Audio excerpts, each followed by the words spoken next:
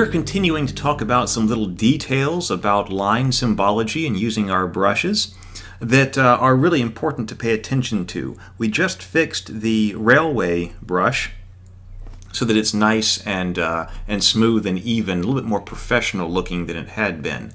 What I'm going to do now is show you something about intersections. Let's say, as a pretty common thing, let me start off with a different color. I got two lines here. I'm going to make a line here, and I'm going to make a line right there. And these are roads, and we want to use this highway symbol to symbolize them. So the first way we sort of learned to create this highway symbol was to actually make two different lines. So let's do that right now. Let's do that right now. Let's take this one right here, and what we would do if we were doing this the old way would be to bump this up to our 7. Actually, let me also show you that you can adjust multiple things if you have multiple things selected. So I'm going to select both of those because I want these to both be 7. And then I can bump up over here, and now I'm at 7. And then here I'm going to go Command C and then Command F for that paste in front and make it white. Actually, what I wanted to do first was to make sure this one turns black. Whoop. And it went away with the weight anyway. There's 7. And this one right here would also need to be that. You can already tell that using a brush to do this would be much more efficient rather than having to make sure that you change all of the different lines and so forth and have them all selected. Now here I'm going to copy it and paste in the front and turn it white. And 3. And same thing here. Make a white copy.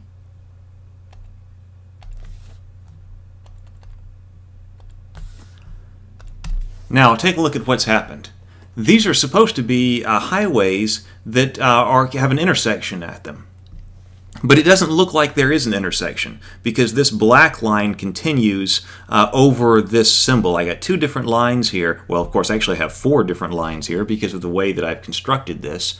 And because 2 of them are laying on top of the others, it does not look like there is an intersection here on the road. Now, that might actually be the case.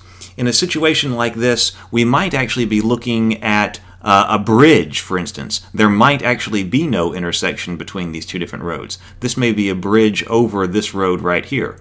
Or there could be a tunnel. This could be a tunnel that goes under this. So in one of those situations where there is not actually an intersection between these 2 different highways, a symbol like this may be extremely appropriate and convey that kind of information to the user. But what if there actually is an intersection between these 2 different highways and we want to convey that cartographically?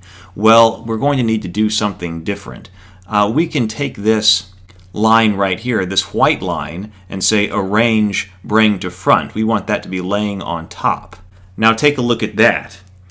Now we've gotten rid of that black border because the white line is sitting on top of it. And so now it looks like there is an intersection there. These little details, again, are going to make sure that your cartography really stands out from the crowd and looks super professional. This kind of cartographic symbol conveys the information that these 2 roads are indeed connected by an intersection.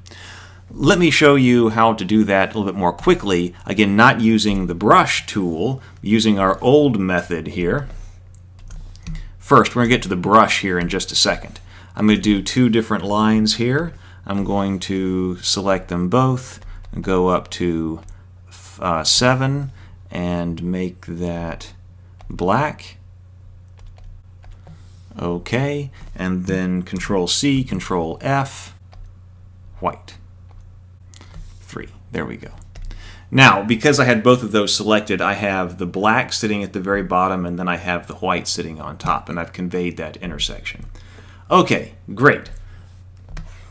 But we don't actually want to do all of our roads that way because we want to have just one road symbol and so forth, and it's probably easier to be able to apply brushes. So let's see what happens when I come over here and I've got this road right here and I got that road right there. And I come over here to my brushes, select them both, and this was just the ordinary art brush, if you remember. This wasn't a pattern brush that made my highway. This was just an ordinary art brush.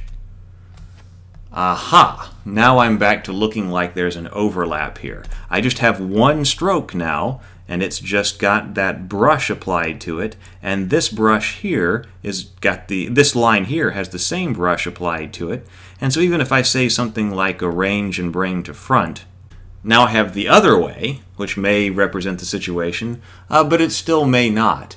What can I do here? Well, I do want to point out that in the event that you have a big loop, like that, and you apply a brush, aha! Now that looks like the intersection that we want in this case. Now, with a loop like this, it may actually be that you don't want that intersection, because if this is some kind of on-ramp or off-ramp, then maybe you can't, once you get to here, go that way. You know, this is a big loop or something that goes in another direction. But that is the way that that particular brush behaves, one of those art brushes behaves when you intersect one of the lines. There isn't really a great answer to this problem right here. There is sort of a patch, a Band-Aid. If I were to take another line, I could line it up with this line right here and draw it. It'll be white. I want to make it the same thickness, which was 3. There. I just did it. Nobody would ever know that little white piece is there, especially once you go to print it and so forth. But that little extra piece helps it out and removes that black line because now it's sitting on the top. So I realize that that may not seem like a fantastic way to solve the problem and that there must be some more elegant way to handle road intersections. There are more advanced methods for handling this intersection problem, especially using other software, but for now we're going to leave it right here. Using one of these two different methods is probably the best way right now. Although, as you can imagine, especially with the little adding the little sliver in there that we did the second time, if you've got hundreds of those to do, it may seem like a lot of work, and it would be. So we may need to go to other methods at this point. But that should definitely get you started for the design of roadways or line symbology in general, whether you're talking about roads or pipes or symbols for streams. So why don't you go ahead and take what you've learned here to take the time to build some brushes for different roads or for streams for use in your maps. Go ahead and build out the brushes for them, and then go back out to your map and add in maybe some streams or a river wherever you want them to go, or start thinking about some roads.